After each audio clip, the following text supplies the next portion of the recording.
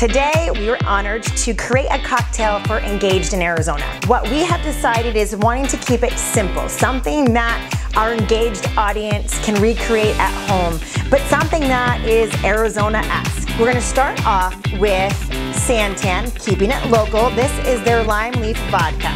So I've got 1.5 ounces of that I'm putting in a shaker tin with ice. I'm adding desert pear.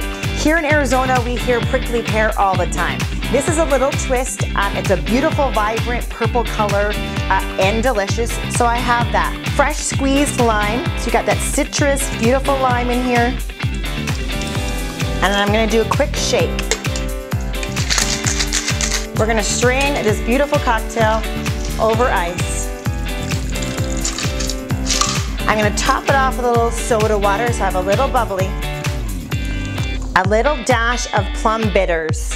It's sweet, refreshing, and we're gonna garnish it with a dehydrated lime, and you've got a little Thai basil. Cheers.